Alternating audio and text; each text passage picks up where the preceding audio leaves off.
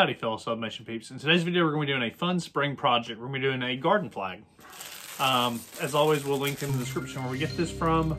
I'm not even sure where I got this, so I'll have to just throw the link in the description because I've been meaning to do this for months and I just haven't gotten around to it. But here it is, still in the plastic, ready to go. It's almost like a burlap looking garden flag. We'll go ahead.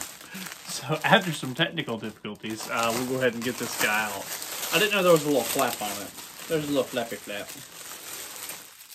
There we go. And as you can see, it's just a typical garden flag. Gonna be really cool when it's done. And this is the image we're gonna be putting on it. We're gonna put in a welcome rooster. And that should be really nice. That's going to be really, and I'll, as always, I'll link where I get those files and the font and everything. All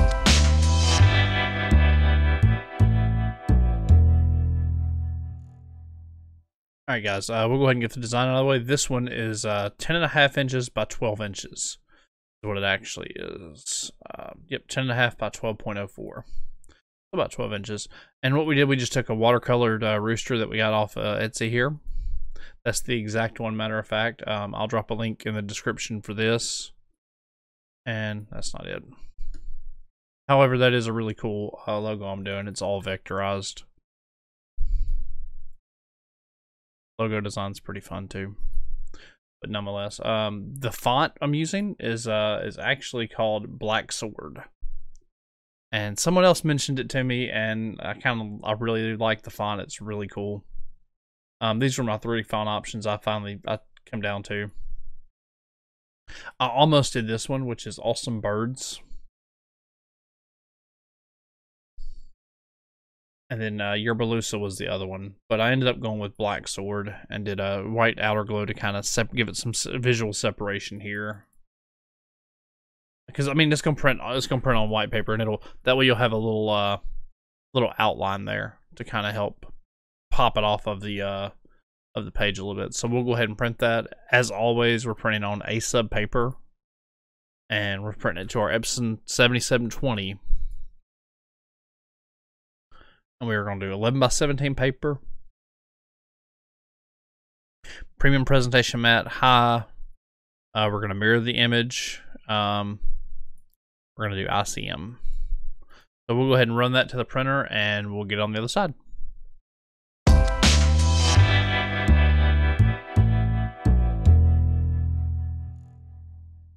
Alright guys, we got our print ready. We're going to go ahead and lint roll this. Get everything good and lint rolled. We do this just in case any blue suds gets on there. Will give us the little blue spots of death is what I call them, because they really screw up your print and they suck and it's terrible. So we got it printed, ready to press. Alright guys, we're ready to press. We have our press heated up to 385 degrees and we're pressing it at 60 seconds. Go ahead and make sure we got enough pressure. Yeah, we got enough pressure. We're gonna be good. We're gonna as always, we're gonna put a piece of uncoated butcher paper down to protect our press. How should I do this? I don't want this seam to get in there. So we're going to end up doing it like this. We're going to do it wide ways. That way the seam can kind of stick off the edge and be just fine.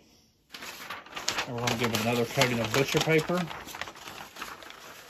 That way we can press it, and that way we're not worried about getting our heat press dirty, but if any ink or anything. We're going to give it about a 10-second pre-press, and that'll that way we can get any excess moisture out, and we can get the canvas good and flat and everything. So that's about 10 seconds. And there we go. Nice and perfect. Now we know the top part's up here, so we need to not mess up our image alignment, because that would suck. I've done it before, but you know, part of it. Yeah, that's good. That's fine. Go ahead and get that lined up for us. Get it horizontally centered, vertically centered. I think we're good to go. I don't usually use tape on those. personally, I just kind of roll with them. Oh, don't need knock chemical over.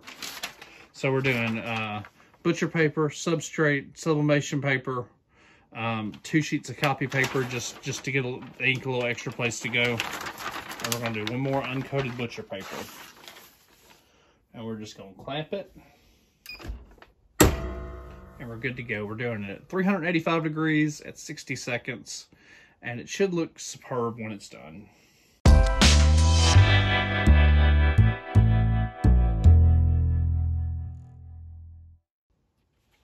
All right, guys, we have about 10 seconds left. We're going to go ahead and glove up. These gloves are available on Amazon. There will be a link in the description below where you can get those. They're great heat-proof gloves. They're a little too light duty for mugs and stuff, but they do pretty good. Now we're gently going to open. We've got transfer smoke. So we're going to kind of hold everything. I just put the paper in the floor. And then we're going to just kind of pick it up. And there we go. Nice and neat. So we'll get off the paper. And we are good to go. And oh yeah. Colors are spectacular. We're going to give it a quick wet roll just to raise the fabric a little bit, you know. Do the same thing with t-shirts. That way it doesn't have that, you know what I mean. Just try to get some of the lines out. Granted, it's still going to have some press lines, but just from the paper. But we can minimize those by stretching it.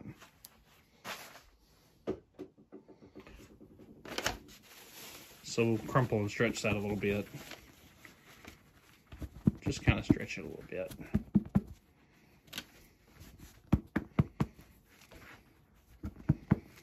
Just kind of give it a couple direction stretches. Try not to hit my hand on the heat press. And bam. It's not perfect, but it's really good.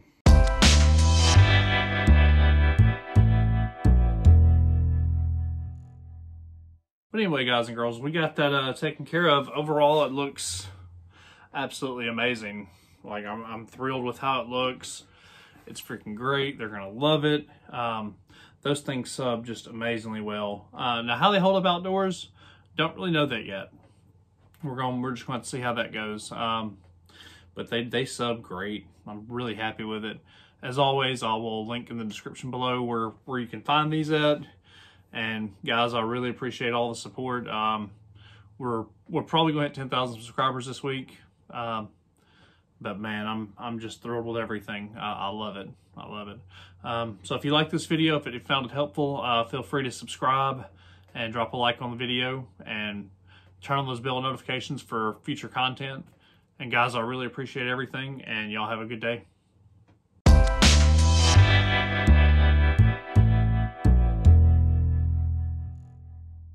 We got our, whoa.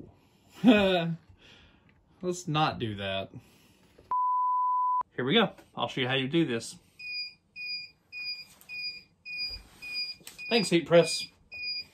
Screwing my shot up.